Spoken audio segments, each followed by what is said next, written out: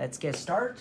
We continue on chapter 1. Last time we talked about air and the components of air. Let me ask you guys, what can you give me a few components of the air? Nitrogen. Nitrogen? Oxygen. Oxygen. And the percentage is very important because those are the main components of the air. 78 nitrogen. 78 and 21% nitrogen. Again, the reason the percentage is important because they don't change. It's the same everywhere. I mean, almost everywhere. And what else? Besides 1% that, some 1% of some other gases, including particulate matter, carbon. no. What are Carbon the? dioxide. I mean, we're talking about regular, like a normal air. What are those? Carbon dioxide. Carbon dioxide, Is there another ozone? argon, Oh, argon, and I don't remember seeing it. one thing that's changed from place to place. Water vapor. Water vapor. Good. Those are mostly we see in what in normal air, right? But we know 100% clean air like that we just talked about is not attainable because both human activities and natural events. So we do have a few bad gases. What are they?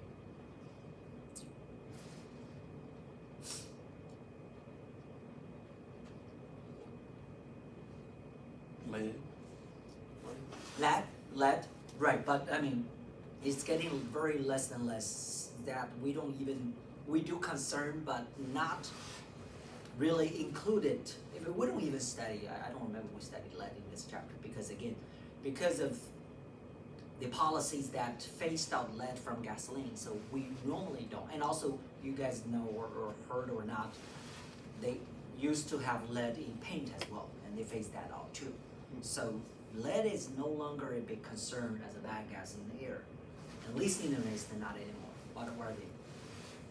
Carbon monoxide. Carbon monoxide, Is there a little bit of ozone? ozone, nitrogen oxides, sulfur oxides, and what?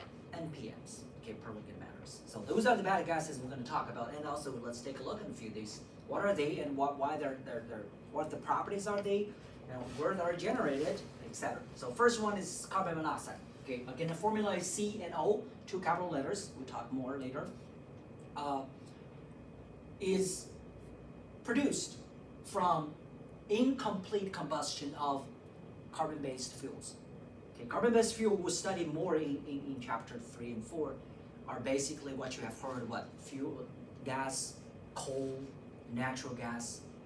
And that's not limited to those. Those are fossil fuels. But even you're burning what? Burning wood. If you don't supply enough oxygen, again, supply enough air, right? Oxygen is from the air. Then you have a chance of these fuels combust, like burn incompletely. If that's the case, you will produce what? Carbon monoxide. So these are, you can see the activities, as long as you burn something, most likely it is a carbon-based fuel.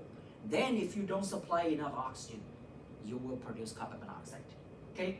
Carbon monoxide is called silent killer. The reason it's called a silent killer because it has no color, no taste, no smell, no odor. That means you don't even know you're in an environment of carbon monoxide until what? You're gone. You first, of course, passed out, lose conscious, and then you what? You die. Okay, you have watched movies, I don't know how many you guys watched TV shows, movies. A lot of some bad guys in there kill people. They put a person in a car and then close the garage and let the car run, right? You know, that in that case, you are in an environment of what? Limited supply of air. And then your car exhaust will produce a lot of carbon monoxide. And of course, the same purpose. And the reason is, okay, the reason is carbon monoxide can kill you because on our red blood cells, there's a protein called hemoglobin. It carries oxygen and also carries carbon dioxide away from us, just let us breathe out. So that's how our blood carries oxygen and carbon dioxide by that protein on our red blood cell. But carbon monoxide compete with oxygen and carbon dioxide on this protein. So that to kick oxygen out. So basically your blood is no longer to be able to supply with the oxygen. That's why your brain, of course, your brain needs most of the oxygen. So it reacts first. You feel dizzy, and then you feel nausea, you lose conscious. Okay, that's why it's called a silent killer. Okay, so these are some of the symptoms. Okay, your body might react to carbon monoxide. You can read more about this.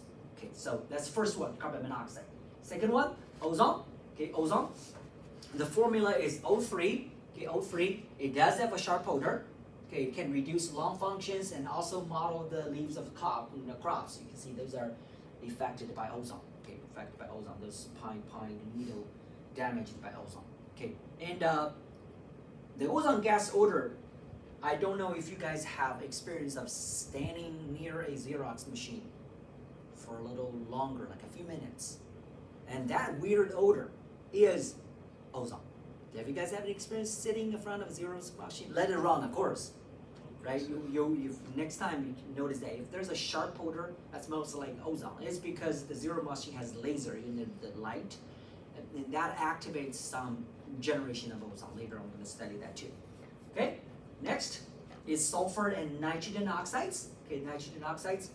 They are both oxides of sulfur and nitrogen, and they both have sharp, unpleasant odor, and they both will have damaging effects on your lung tissues. Okay, lung tissues. And what makes it worse is these two gases. Okay, these two gases not only damage your lung tissue, they can combine with fog, mist, and even rain to produce acid rain or fog or haze. Okay, and those two are mainly from industry. Okay, you can see these are activities that generates sulfur and nitrogen oxides. Most of them are what? Industry, right? Or smelting, power generation, and transportation and industry. Of course, our daily transportation also produces these oxides. Okay, we will study acid rain as well in chapter 6. And finally, the substances we have studied, sulfur dioxide, nitrogen dioxide, ozone, and carbon monoxide, they're pure substance. Do you guys remember what we're talking? Pure substance matter is classified into what? Mixture and what? Pure substance. Those individual ones like ozone, carbon monoxide, carbon dioxide, and sulfur dioxide, they're all pure substances by themselves. Okay, but particulate matter, PM, is not a pure substance. Is a complex mixture. Okay, what are they? They're tiny, tiny droplets or solid particles suspended in the air. Okay, they're extremely small. Okay, that's why they can suspend. They won't settle. If they're too big, they will settle. Sometimes it will become invisible. But PMs are normally very tiny. Either they're solid droplets or solid particles or liquid droplets. But they're extremely tiny.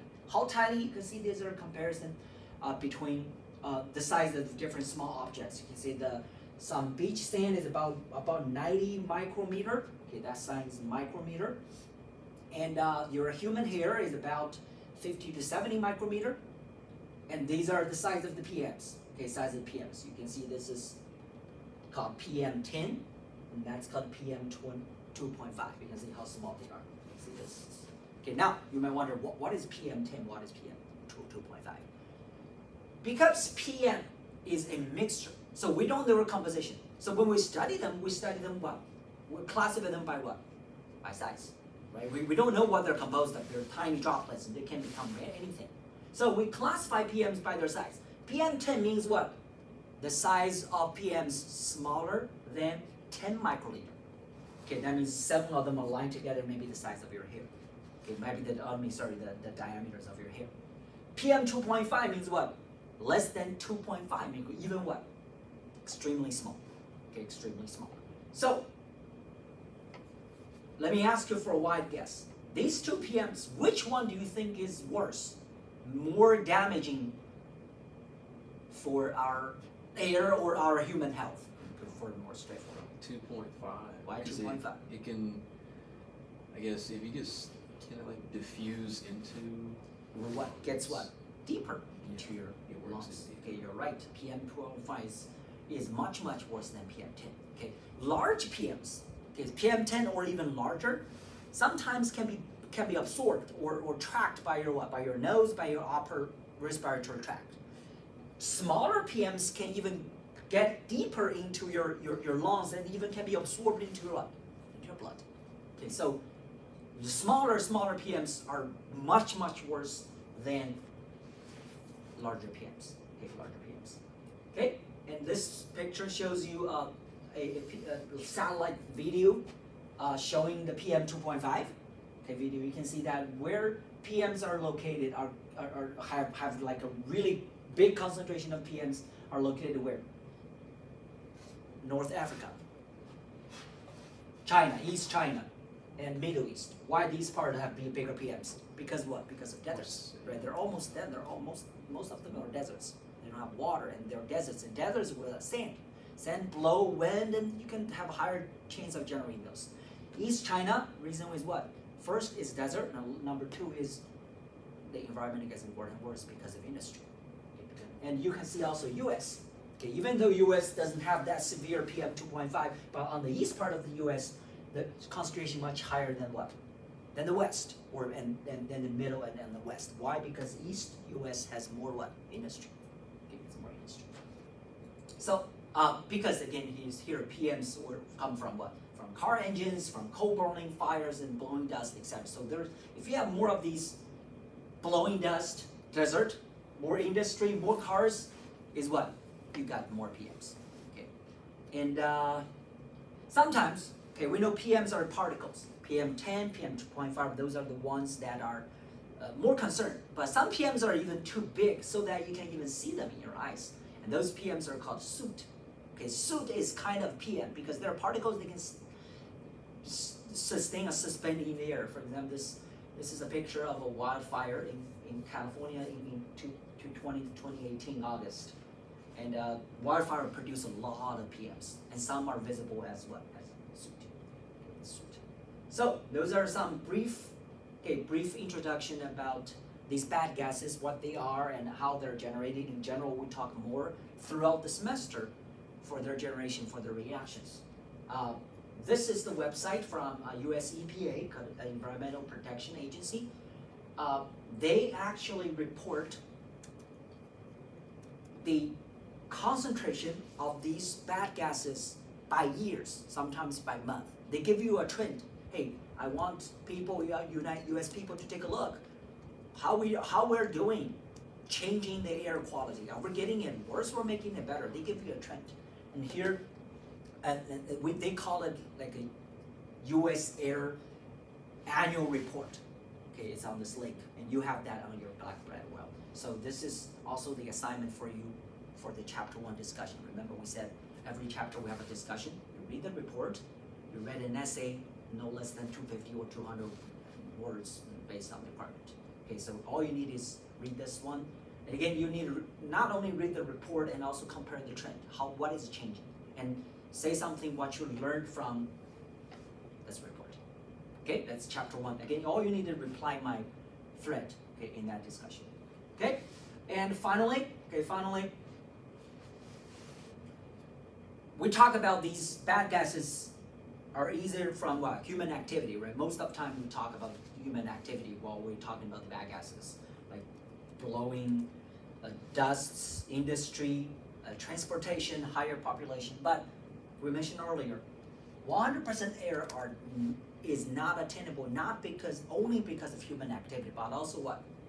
Natural events. So these are few natural events that produce bad gases. Okay, that's something you cannot avoid because those are natural events. For example, wildfire, okay, generate naturally sometimes they produce what? PMs and carbon monoxide, because wildfire burning what? Burning trees and wood. It will produce carbon monoxide and PMs. Lightning, okay, the high energy will promote the reaction of oxygen and nitrogen in the air. So lightning will produce nitrogen oxides. And because of the high energy can also produce what? Ozone. That's why I told you the Xerox machine can produce ozone. And the reason is the same, because of the light, high energy laser light produces ozone. And finally, volcano releases, there's a lot of sulfur near volcanoes. So when volcano releases at high temperature, the sulfur will be oxidized into what? Sulfur oxide. So you kind of need to know these natural events that also generates these bad gases. Good? Any questions so far? Good? I told you the contents are easy, but I hope you get a deep understanding of all what we talked about. Okay, next, let's get into some chemistry before we study these more. We want to know more of these compounds and these substances. Okay? we know matters are classified into what? Pure substance and what? Mixture, right? Mixture.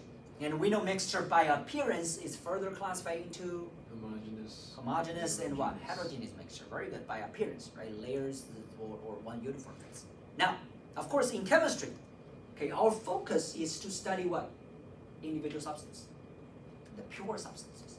So, pure substance can also be further classified into two types: element and what?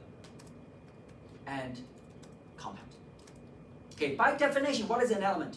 Element is a pure substance that cannot be chemically separated or decomposed. Compound is a pure substance that can be chemically what? Decomposed. Now it's very hard to see, right? I mean, I won't know the reaction of every single substance. I wouldn't know if I give you something whether this can be chemically decomposed or not. So if there's an easy way to discriminate these two types of pure substance. That is, an element is made of only one element, such as these guys: oxygen, ozone, nitrogen, argon. What's in common between these? They're made of what? Only one single what? Element. Oxygen is made of what? Oxygen. Ozone is also made of oxygen. Nitrogen is made of what? Nitrogen only. Argon is made of what? Argon. That's it. One element. That is why these pure substances cannot be what? Further decomposed. They're already one element. There's no way you can decompose it into their individual elements anymore. On the other hand, a compound is what? Is a pure substance that is made up of two or more different elements. Of course, in a fixed chemical combination. Okay, not variable. What is variable? Mixture is variable. But compound is no longer variable. It's what? Fixed. For example, carbon monoxide is made of how many elements? Two. A carbon and a what? And an oxygen. Make sense? Carbon dioxide is also made by how what? Two elements. A carbon and what? An oxygen. But what's the difference between these two is because C and O is in 1 and 1 fixed combination. In carbon dioxide, C and O is what? 1 and 2 fixed combination. See that? That's the difference. Okay, that's what we call fixed chemical combination. One single compound will have a fixed combination. If you change that, it will be a different what? Compound. And also nitrogen monoxide and sulfur dioxide, these are all compound. Again, why? Because they have two or more different elements in a fixed combination. Does it make sense? So these two are the classification of pure substances. Again, very important, guys. I won't ask you to tell me the definition. I will give you anything, you tell me what. What is it? What's the classification of it? Right? So let's take a quick look. Classify these as element, compound, or mixture. Let's quickly go over. This one? Compound. This one? Pure substance. Of course, it's a pure substance. What is it? Element. Nickel is one nickel. This one? Compound. It makes what? 1, 2, 3, 4 elements. Okay, carbon, hydrogen, nitrogen, and oxygen. This one? Compound. This one? Pure substance. Element. Element. Table salt. Compound. Table salt? Yeah. Like the one you buy from grocery. Element. Compound. It's a mixture. Okay, table salt. Most component, I mean, the major 90, might be 95, 90% is this guy, sodium chloride. But it does have some other added salts. Okay, added salts. For example, iodine, right? When you buy salt, you see iodine stuff, or iodine added to it. So table salt is definitely a mixture. But sodium chloride is a what? It's a compound. Very good. So, mixture. Seawater, mixture. Again, guys, this is what I need you to know about the classification. I will never ask you definition. Like, tell me what do you think of compound. You understand the definition and distillation. Okay, and if we apply the classification of what we classify these so far to the air, it's much easier, right? In the air, what are elements? Oxygen, nitrogen, what? Argon. These are elements, right? In the air, what are compounds? Water, what? Carbon dioxide compounds. What is the mixture? The air altogether is a what? Is a homogeneous mixture. Okay, it's a homogeneous mixture. Very good.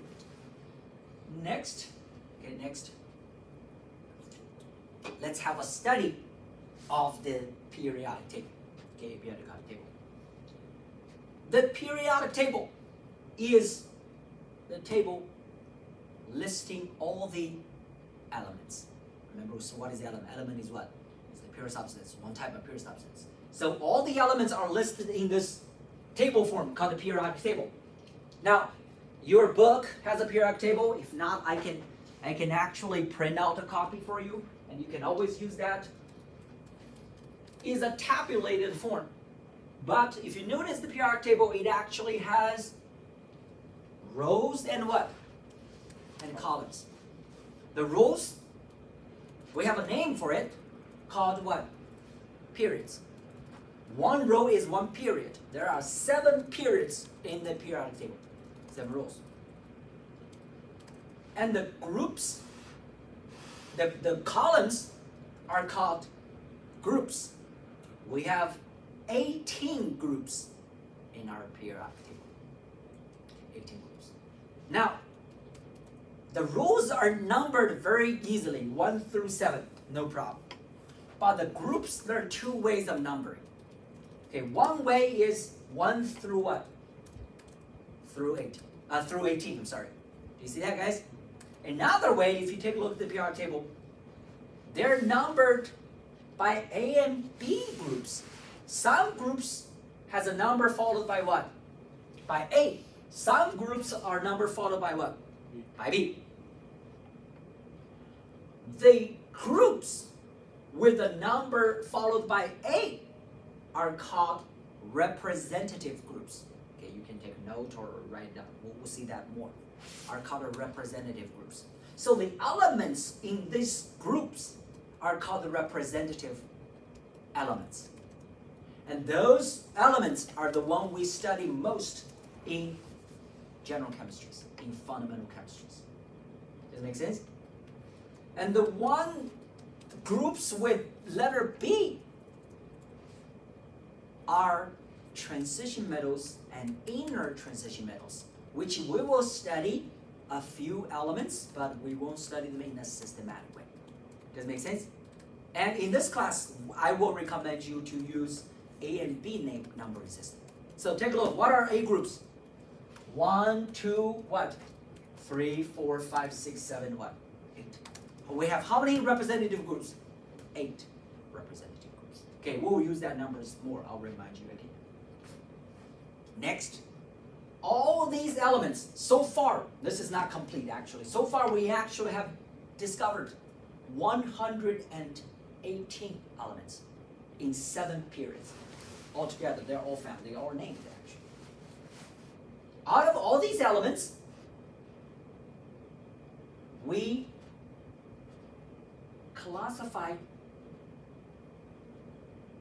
these elements into 3 groups, 3 types, based on their chemical and physical property. Mostly based on their physical property, actually. Okay, later on we're going to study they are actually different in chemistry as well. So, take a look. These classified elements are marked in different colors already. The one in in green are called metals.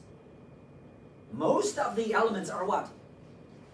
Metals. And take a look, where are metals located? On this side of the periodic table. Is that right? The ones in blue are on this side of the periodic table are called what? Non-metals. Okay, non means what? Not metals. So that means these 2 are totally distinct. How? Take a look. Metals are usually what? You know, you have heard of metals already, right? Metals are usually what? Shining, solid, malleable and conduct what? Electricity and heat, right? Iron, aluminum, they are very good conductors. So these are normally you expect from metals. Non-metals means what? They don't have any of those. They're not always solid. They're not always shiny. They could be liquid, gas, and solid, and they don't conduct electricity and heat, exactly. So that's why we call them what? Non-metals. Okay, non-metals.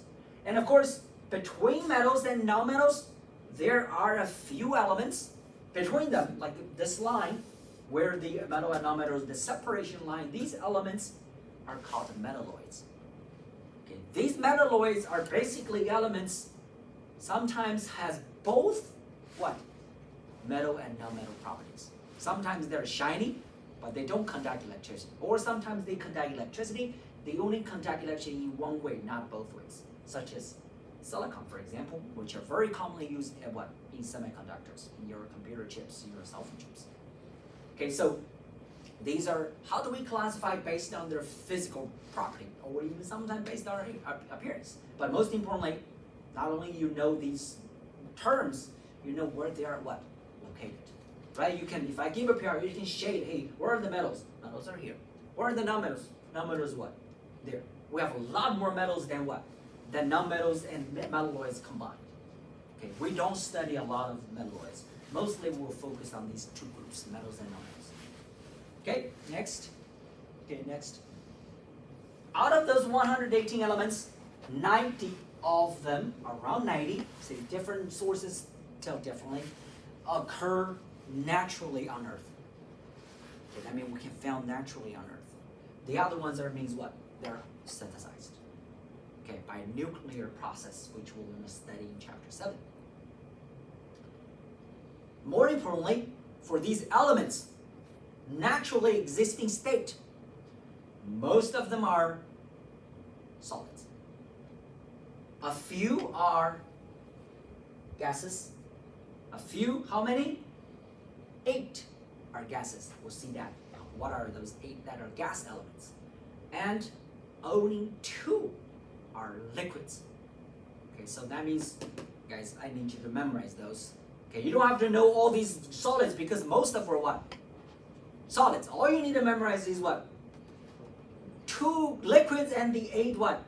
Gases. Because that's how they exist in nature.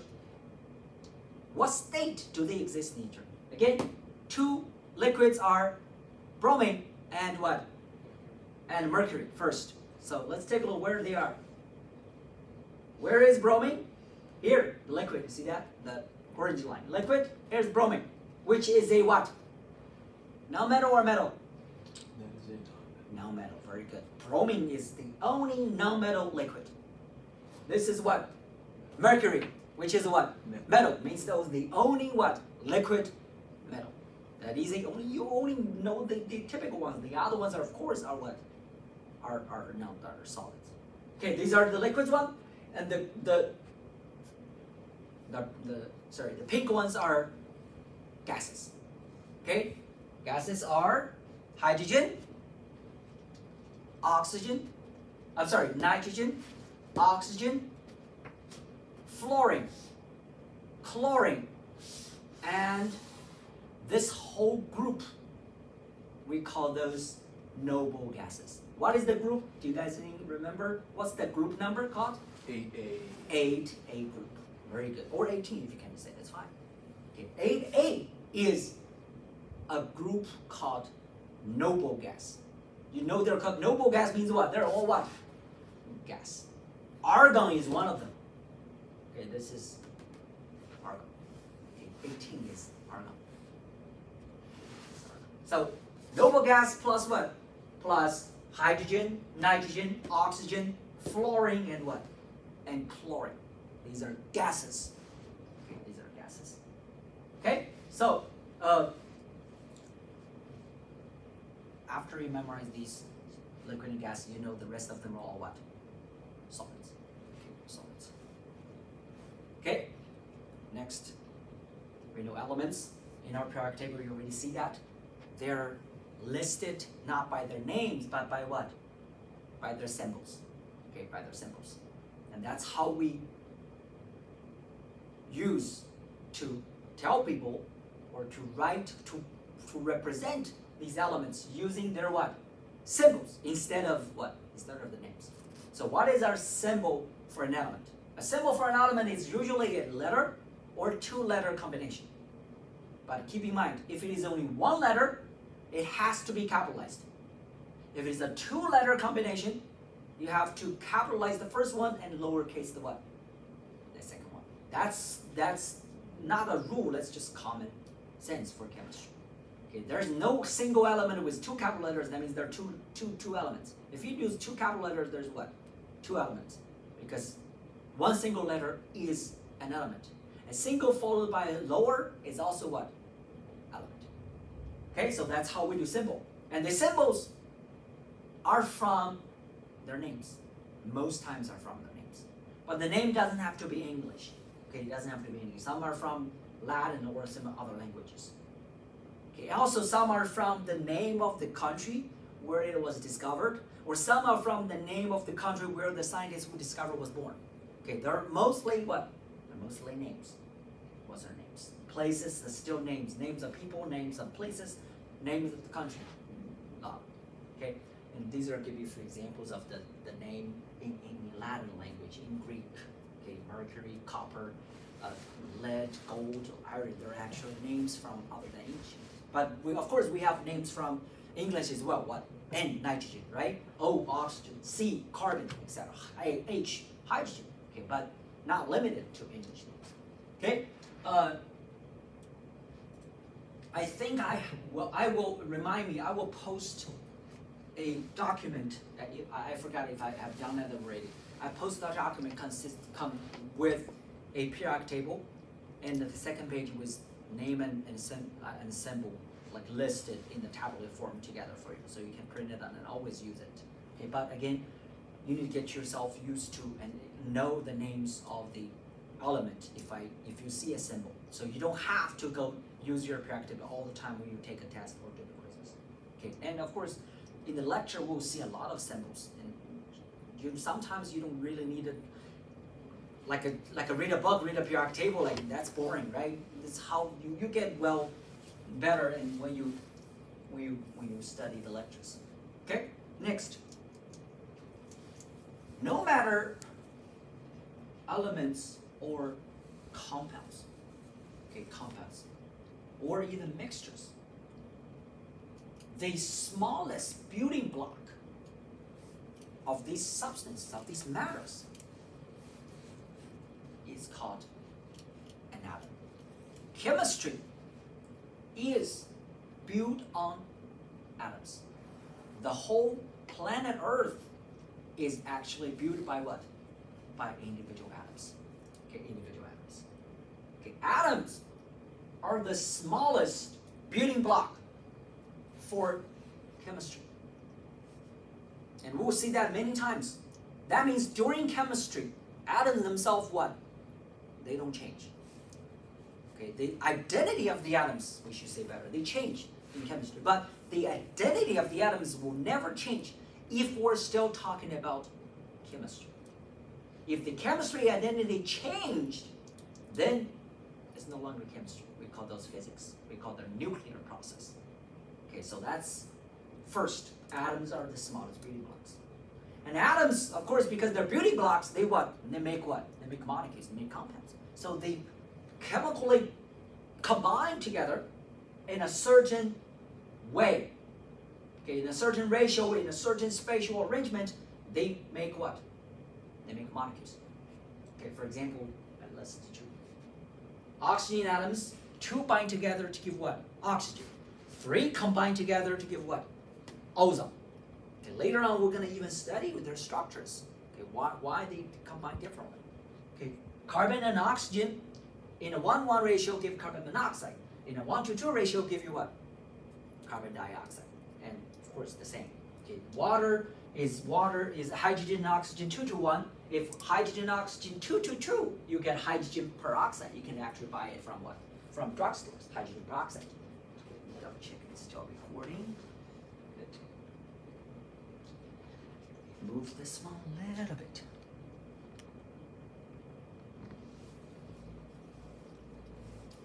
Ready? And finally, sulfur and oxygen give you sulfur oxide, sulfur dioxide, and sulfur trioxide. So this is first atoms. Now, after you study, you know the smallest building block is atom. Okay, small here. We have an even better definition for element and compound. Okay, before we do that, let me ask you, what is an element? Pure substance. Substance, pure substance?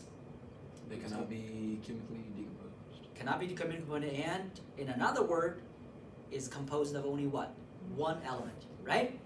Compound is a pure substance composed of what? Two or more what? Elements. Now think about element is made by what? Atoms, right? A small building of an atom. So we could say element is made of only one kind of what? Atoms, right? They're made of atoms. One element means what? One kind of atom. That one type. Because what? You got only one element. One element is one type of atom. While compounds are made of by what? Two or more types of what? Atoms. Does it make sense? Okay, atoms are the small building blocks. If you have one element, that means the type of atom can only be what? One type. If you have two elements, then you need what? Two or more types of atoms. Does it make sense? So that's, I think, is a better definition of elements. Elements versus compound. For example, let's not look at this. Let's look at these. These are all what? Compounds. Is that right? Water, carbon monoxide, sulfur dioxide. Why? Because they got two types of what? Elements. Two types of what? Atoms. Okay, you got sulfur atom, you got oxygen atom, right? You got hydrogen atom, you got what? Oxygen. So you got two types of atoms. Then that's why they're compounds. These two, they only have what? One type of atom. What is it? Oxygen atom. No matter two oxygen or three oxygen, the type is only what? One. That is why they're elements. Does it make sense? So with that, let's take a quick look at these pictures. Even though we don't tell these what they actually are, but we can classify them into what? Element, compound, and mixture. See that? Because you know what? You know the type. This guy has two types. I don't know what they are, but there are two types. These are only what? One type. Even there are two of them, but I only care about type. If we classify elements in a compound. Okay, very good. Very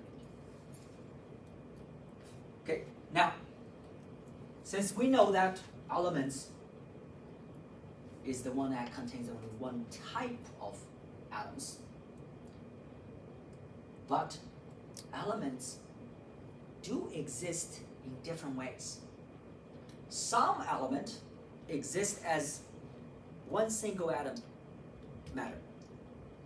That means, or I shouldn't have that. Some elements, they exist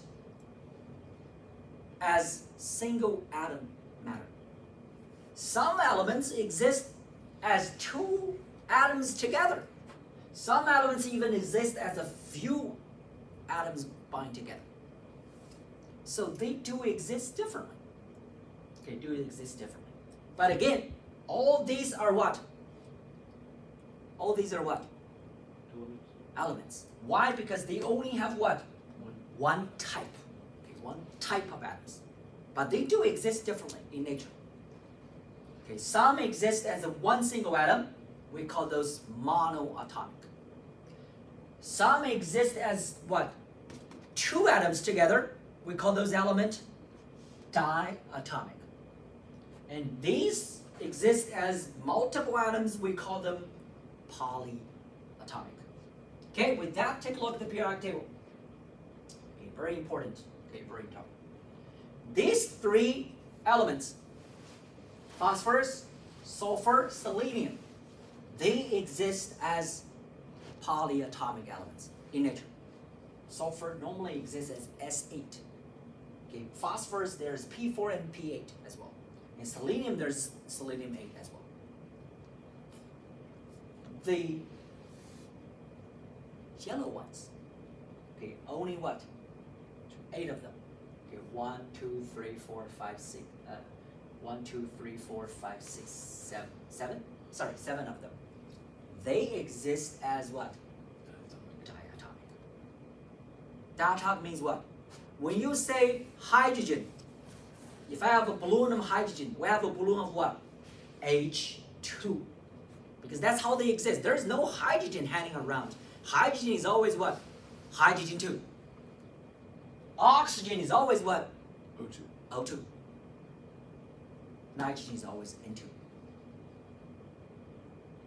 The other element, they all exist as what? Monoatomic. What does that mean? It means if I ask you to write the formula of that element, for example, copper, what's the formula? Cu. Iron, what's the formula? Fe. Cobalt, what's the formula? Co. Because they're what? One single atoms. That's how you write the formula. But if I ask you to write the formula of these, okay, especially the yellow ones, please remember, write them as what? Diatomic. For example, if you say oxygen or fluorine in a reaction, you have to write a formula for fluorine. You need to write what? F2. Okay, F2. If I say, hey, a mole of fluorine in a calculation, you need to write the formula as what? F2. That's very important. Sometimes if you put F, your calculation will be wrong. Remember these 7. Hydrogen, nitrogen, oxygen, fluorine, chlorine, bromine, and what? Iodine. Okay, these 4 are all diatomic. Okay, diatomic. Okay, don't worry about these. These, we don't talk about them too much. Okay? And here this picture shows you, okay, what time is it?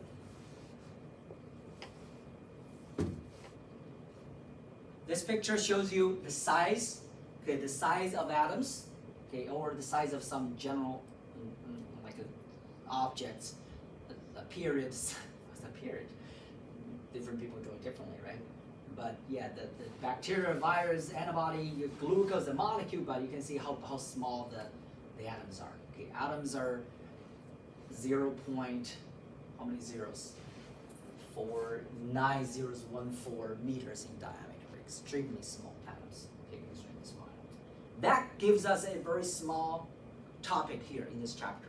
Okay, when you have a small number or big number sometimes, okay, or like the tennis ball is this 1 nanometer, but a big number or small number, how do we represent it on paper, in scientific literature, in your textbook? Okay, we use scientific notation. Okay, scientific notation. Scientific notation is a number in this format. Contains 2 parts. One part is a number, non-zero number.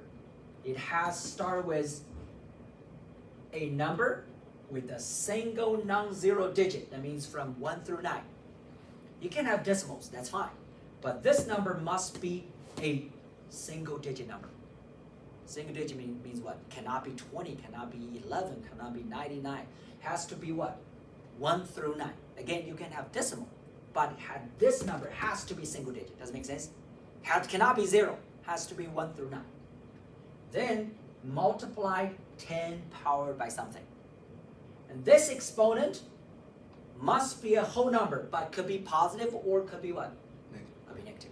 Okay, that's how we use scientific notation. Okay, and this picture, this slide show you how do you convert big number or small number into scientific notation. You move what? Decimal. Okay, decimal.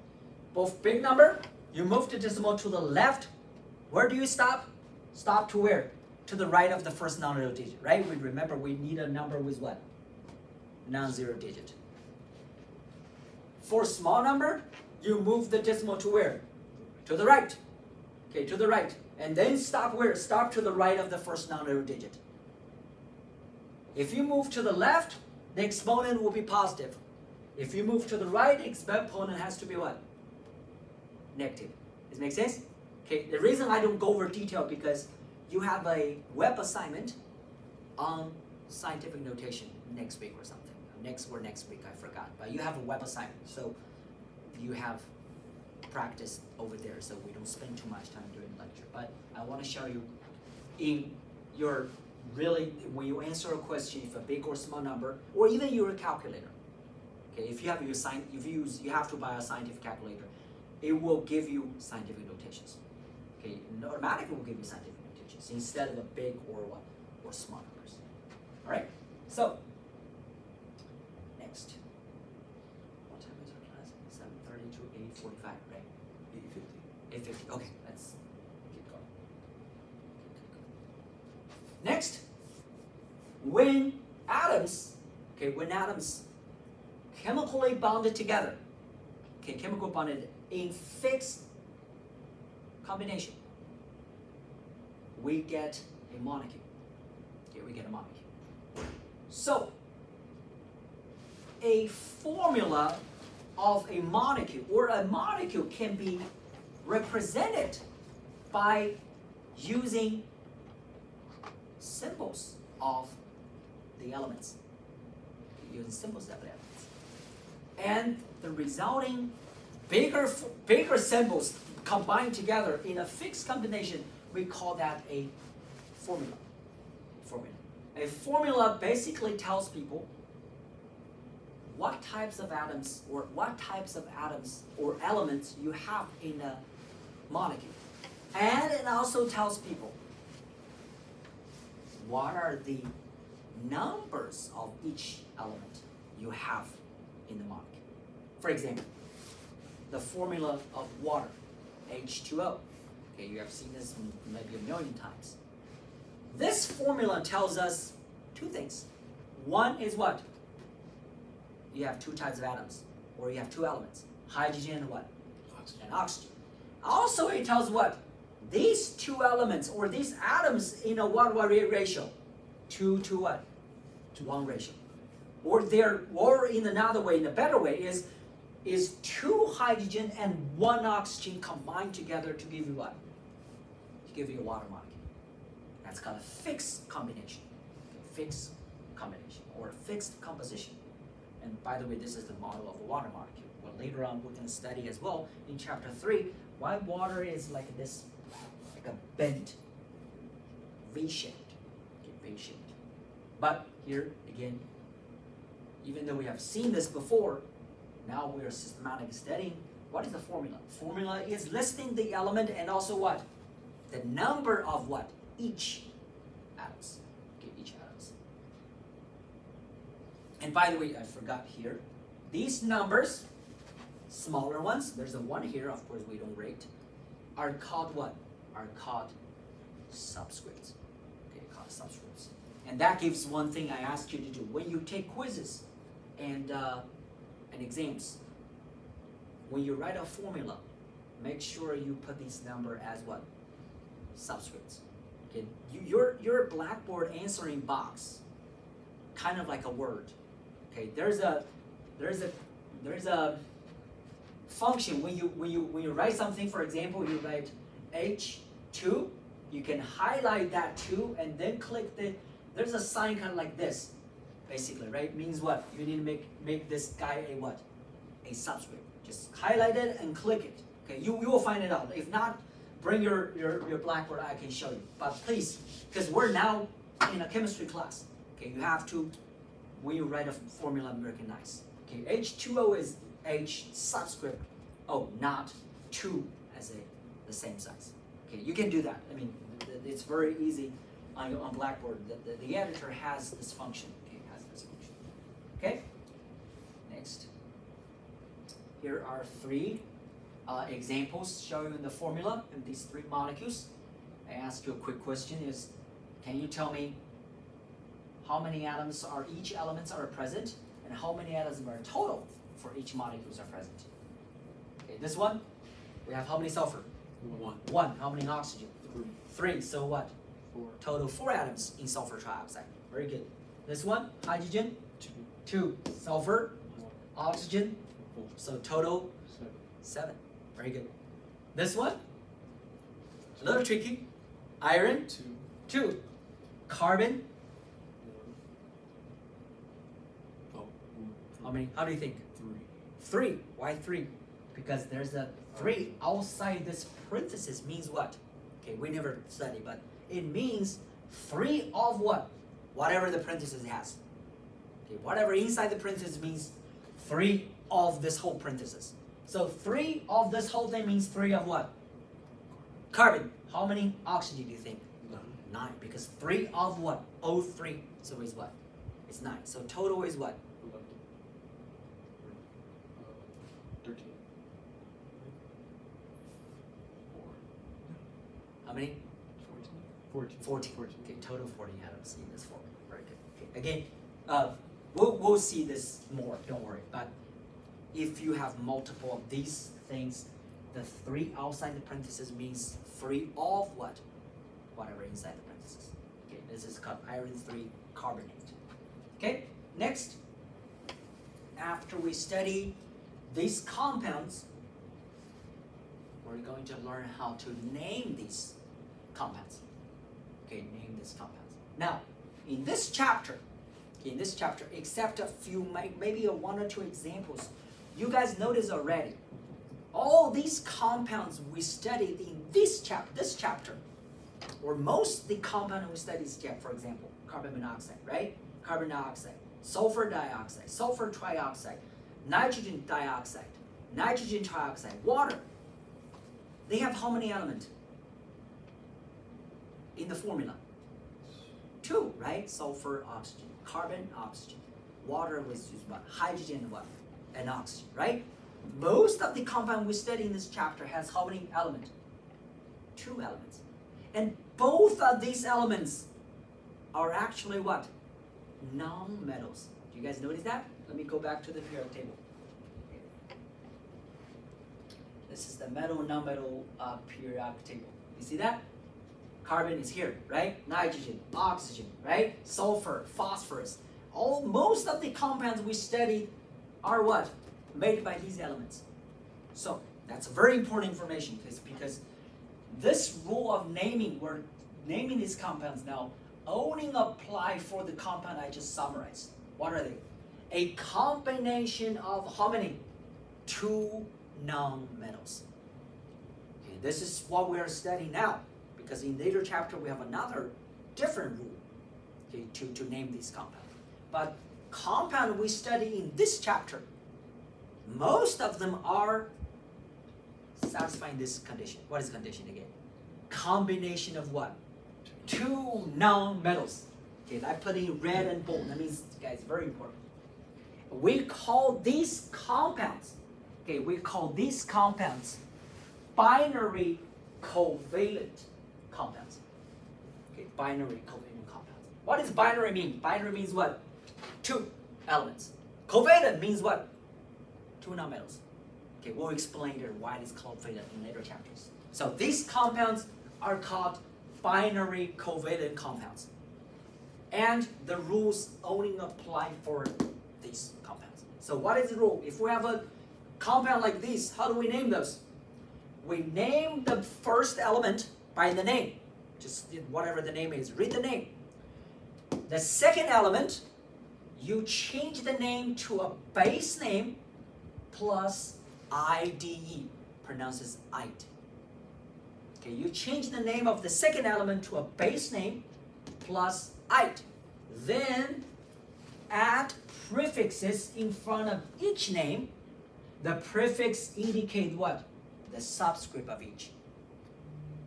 For example, here, N2O4. The first name is what? Nitrogen. Second name is what?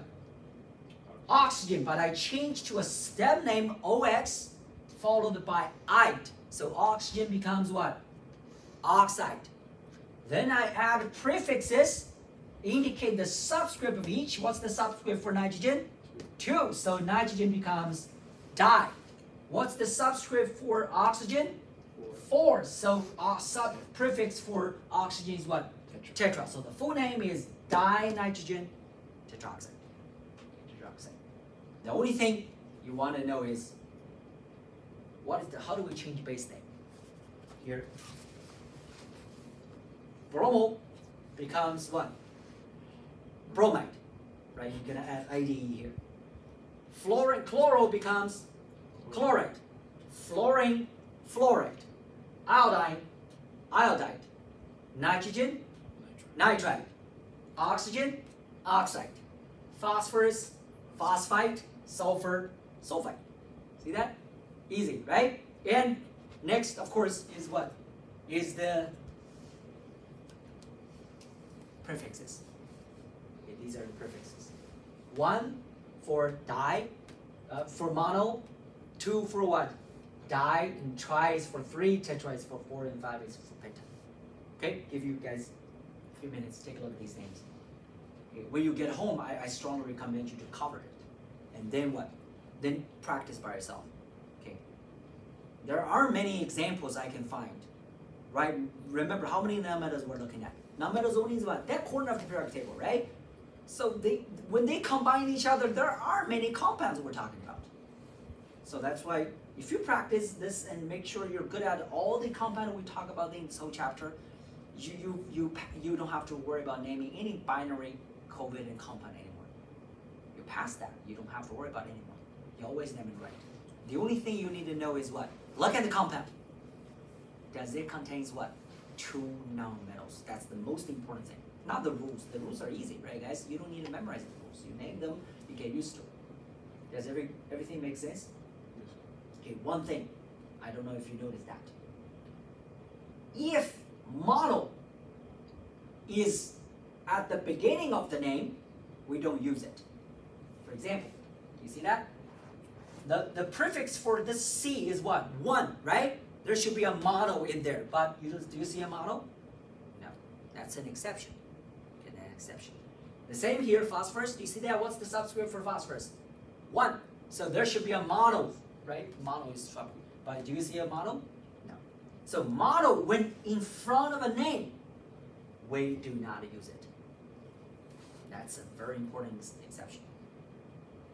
Otherwise, there are no exceptions. See, there's no mono here. Iodine, heptaphosphorus. And here, the bottoms show you some kind of like a grammar thing. Okay? When the prefix ends with A or O and element begin with A or O, then final vowel of the prefix is dropped.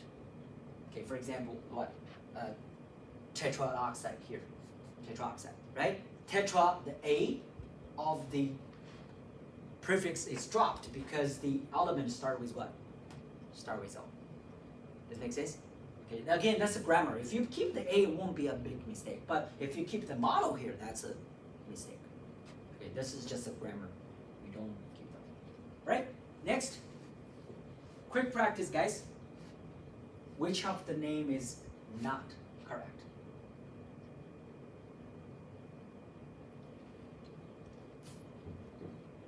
Based on what we learned, which of the B. name is not correct?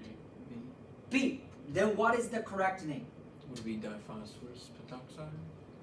Say again. Diphosphorus pentoxide. Diphosphorus pentoxide. Very good. Okay, diphosphorus pentoxide. When you search online, actually some websites give this name, right? Again, that's why I'm talking about in this class. Always use the rule to name compound. Do not search the name on compound because sometimes the web won't give you a different name, which is not what we taught in class. This is diphosphorus pentoxide. And the same, there's a grammar. You can say penta. The A is dropped because oxygen start with what? Start with O. Okay, diphosphorus pentoxide. That's the correct name. Another exception is some molecules. Okay, some molecules like these. Again, all these molecules, what's in common? They are made by 2 what? Nonmetals, right? And they have common name accepted by the whole society, by the whole chemistry field. So people use their common name as their systematic name. They don't name them anymore. They just use their common name. Here, this table lists a few of those common names. Okay, for example, nobody called this dinitrogen monoxide, right? We call it what? Water. Okay, when we call this hydrogen peroxide. We call this ammonia. We call this hydrazine. We call this methane, ethane, nitrous oxide, and nitric oxide. Okay, these are some exceptions as well. The oxides, you can still name those, but those, I don't see any people name those. Okay, I don't even know how to name those, to be honest. Okay, I've never named those for the first 4. The second and the fifth one, fifth one, they have their organic names. Okay, different. The nitrogen ones, I do see sometimes we name them systematically. But again, my point is some molecules have common names. Okay, you gotta use their common names instead of naming them. Next, okay, next. We studied matter, classification, formula, periodic table. We studied many. Next, let's take a look. Matters can change. And when matter changes, there are two types of changes as well. One type of change is called physical change. Another type of change is called chemical change. What's the difference? The difference is whether the change results in new substance. Or in another word, whether the change changes the chemical composition. Right? New substance means what?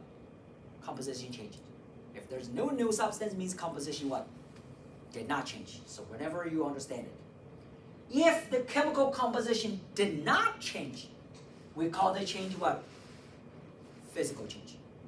If the chemical change, if the changes change the chemical composition, means you get new substances, we call the change what? Chemical change. Does it make sense? Okay, whether you are getting new substances, okay, whether you change the chemical composition.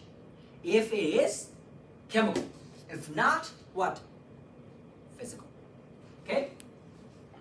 And after you understand those, take a look at these few changes. Can you tell me each one, do you think it is whether chemical or physical change? The first one, burning a match. Is that physical or chemical change? Chemical. Chemical change. Why? Because you're changing what? The chemical composition. Match is what? The match head is some fuel, right? Some ignite, and they become something else. And when you burn the match, the wood becomes what? Ashes, and some residues. Good. It's chemical change. Good. Baking a cake. physical change. Baking a cake is That's physical change. Chemical change. Chemical change, right? And the whole thing is maybe the sugar becomes brown, right? Becomes caramel, and the powder from raw to baked. It's definitely chemical change. Cracking a piece of glass. Physical. Physical change. Very good. A piece of apple darkened. Chemical change, because the darkened part is definitely no longer the same apple. Okay, boiling water. Physical change. Rusting of iron.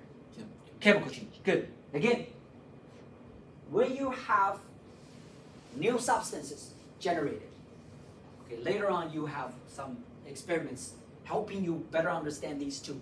Is normally they will be accompanied by color change, some gas, some fire, some heat, etc.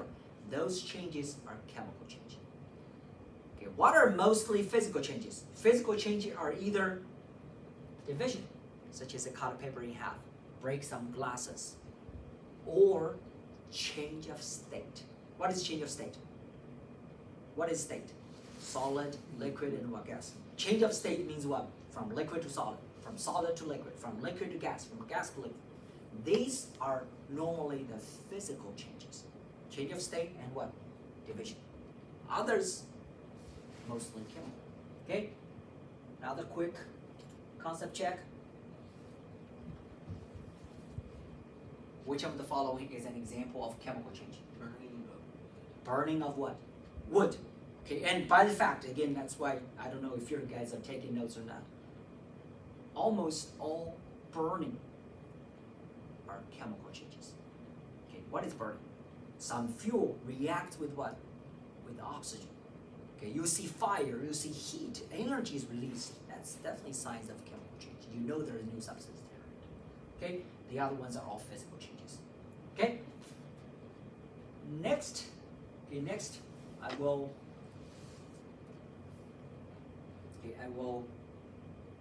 give you an introduction here, and we can stop a little early today. I think we're very much on schedule. Okay, next is, of course, when we're talking about chemistry, we focus more on what? On chemical change. So how do we represent a chemical change? We use a chemistry language called a chemical equation. Okay, chemical equation. Chemical equation is basically something in chemistry language to describe a what? Chemical change. What is chemical change? Change of composition, generating of what? New substances. If we're generating new substance, so we have something what? Before and what? After. Old and new. And in order to tell people the old and new, before and after, we use an arrow to separate it. Anything before the arrow, we call those reactants. Anything after on the right side of the arrow, we'll call them what? Products. Okay, products. The most important fact about chemical change is here. Chemical changes, even though they are generating new substances, change the chemical composition, but it is happening by rearrangement of atoms. Rearrangement of atoms. Think about something I mentioned earlier before. Atom is the smallest what? Building blocks, right? Like Lego pieces. During chemistry, if we're still talking about chemistry, I said atoms, the identity what? Don't change. Is that right? So if the identity don't change, what happens? If we want to get something new, we what? We what? Arrange. Is that right? Think about if you have a Lego toy. If I make something new, what would you do? You need to break it apart. What? Make a new ones, right? I said the pieces themselves don't change because they're atoms. So in order to make a new, all you need to break it down and what? Build something new. And same idea, this is what happens in chemistry. Before and after, the atoms themselves never changes. They only what? Rearrange. Take a look at this equation. Sulfur. You see sulfur here? Sulfur before is binding with what? Calcium. Now sulfur is binding with what? Hydrogen. Calcium is now binding with what? Oxygen. Oxygen before is binding with what? Hydrogen. You see that? Atoms never changed. They only what? Rearranged. Okay, rearranged. And because of that, all chemical equation will follow the law of conservation of mass. And what does conservation mean? What does conservation mean? It can't be destroyed or added. It means the same, right? It means conserved. It means the same. Think about the Lego. You break it apart, you make something new, but you have to use still all the Lego pieces. That means before and after, if you weigh it, will be the same what? Same weight. Is that right? No matter what you build. If you use the same Lego toys pieces to build different toy, if possible, okay, then you end up with the same weight. No matter how you build it, you're gonna use all them all. Same. That's why it's called law of conservation of mass. That means what? Before and after, you simply rearrange the things, but all things are still there, right? They have the same what? Same mass. Okay, same mass. Two examples. One is the combustion of charcoal, which is mainly carbon. Okay, carbon. Reacting with oxygen to give you carbon dioxide. You see that? You see the rearrangement of atoms? Carbon by itself is an element. Oxygen by itself element. But after the reaction, what happened? Oxygen binding with what? With that carbon to give you carbon what? Dioxide. Rearranged. But you still have what? One carbon and what? Two oxygen. Okay, very good. Next. Okay, next. Sulfur. React with the oxygen. We have sulfur dioxide. Sulfur is now rearranged to combine with what? With those two oxygen. But sulfur is still there, oxygen is what? It's still there.